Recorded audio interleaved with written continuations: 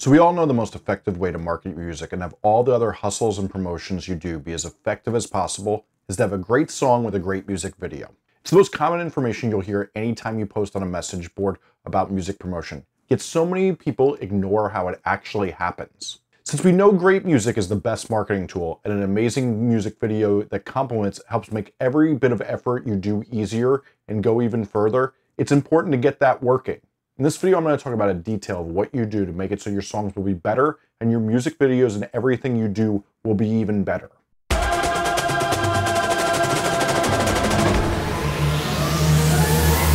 Hi, I'm Jesse Cannon, a music marketing nerd who's teaching musicians how to grow their fan base from 0 to 10,000 fans, and this is Musformation. So now that it's getting close to a year since I started this channel, there's some wisdom I feel like I haven't put enough emphasis on. Since I've gotten so caught up in making videos on Spotify promotion and all the other things that are really fun to do. Yet this advice is actually some of the key to what I've seen open the doors to be the big moment for so many artists.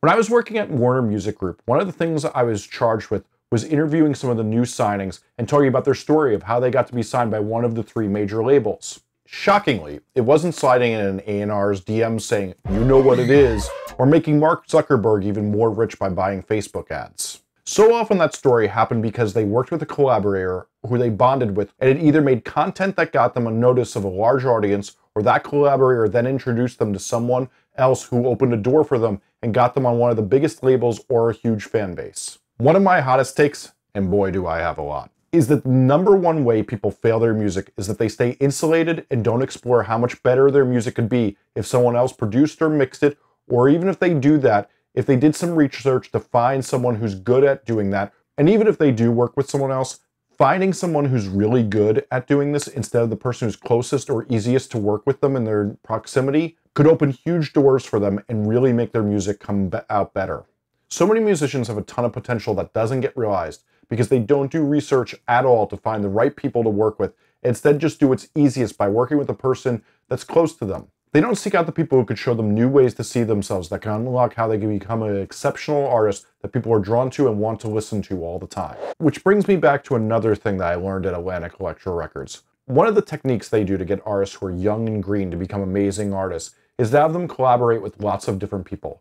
Whether it's writing songs with other songwriters to learn the tools and techniques they use, to working with different producers, to just hanging out with other artists and talking about what they've learned and the journeys they've been on in their career, they make sure that their artists get and talk to so many different people. This could even be working with different directors and designers who help show them how they develop an artist's image so that they can find who they are themselves. Being around highly creative people who understand how to bring out the best in artists is so much of what makes great artists great. And inversely, when you sit in your mom's basement and don't reach out and work with other people and don't learn new tools, you don't make connections that can open doors and you don't get the help of people who know more than you.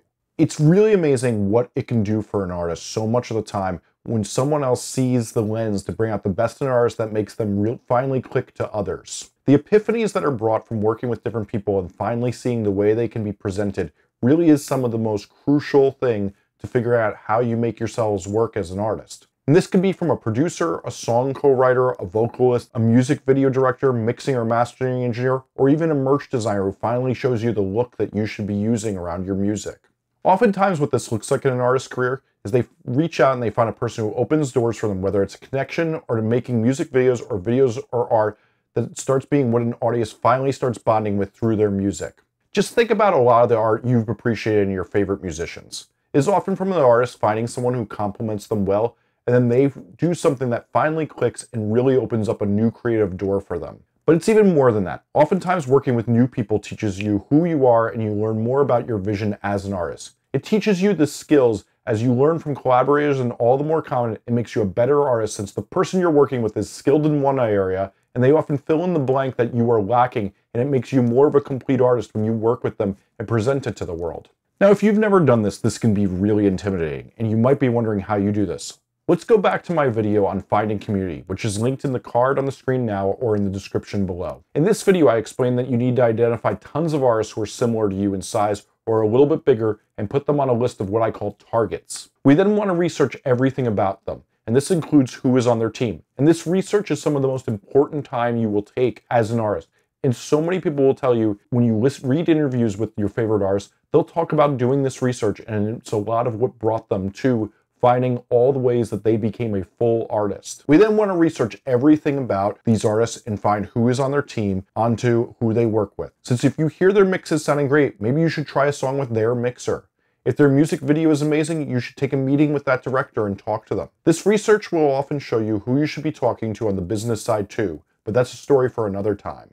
But this does take time. You don't want to just find 10 artists who are just like you. You need to search through SoundCloud and Bandcamp and Spotify playlists and other places you can find artists at your level and research them on a very regular basis. In fact, I would be doing this for a few hours every single month. Take in their content and then keep track of what they do that's good in a spreadsheet.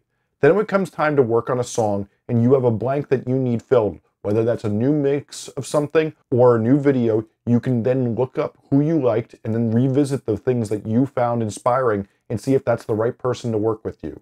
But here's the thing. So many people tell me, Jesse, I've already done this and it didn't work out. The person didn't write back to me. Listen, you got to write to a lot of people for this to work out, and finding a fit is not easy. Just like dating isn't easy, and you don't go on the first date after you become single again and it always works out great, you need to go around and shop around and date a little. Don't get discouraged from a lack of a response either.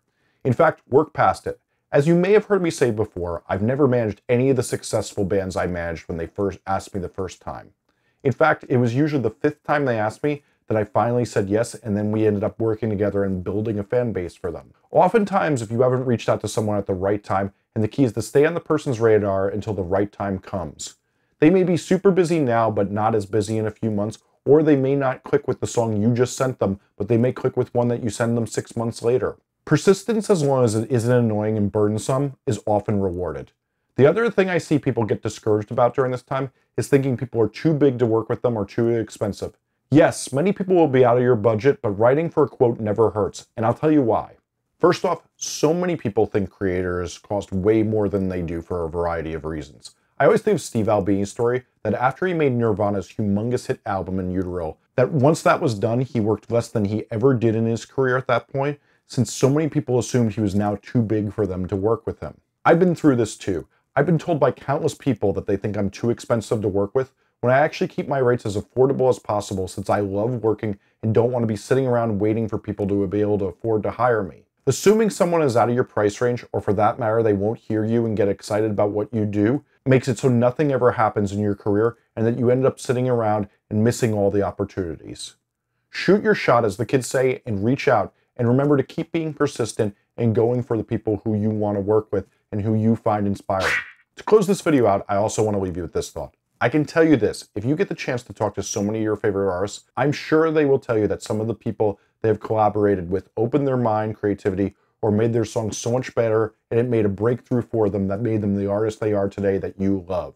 It's part of every artist you love story, so make sure you do more than settle on the first person you meet with to collaborate, and expand your boundaries and try to find the best people possible to open your creative doors so that your dreams don't get let down. Thanks for watching. Am I missing anything? Is there any other way you would have done this? I need to know your questions and what no one else is telling you, since I want to answer them, so leave them in the comments, since I answer every comment in every post. I hope you liked this video, and if you did, please like, subscribe, and get notified. And I'm going to be breaking down the concepts in this video along with how to promote your music and how to make songs you're happy with in the future. I have a Facebook group linked below that is only helpful information. No playlist or con artists, only artists having helpful discussions allowed. If you want to learn more about me, work on a record with me, or check out any of my books, podcasts, or anything else I do, go to jessecannon.com or at jessecannon on all the socials.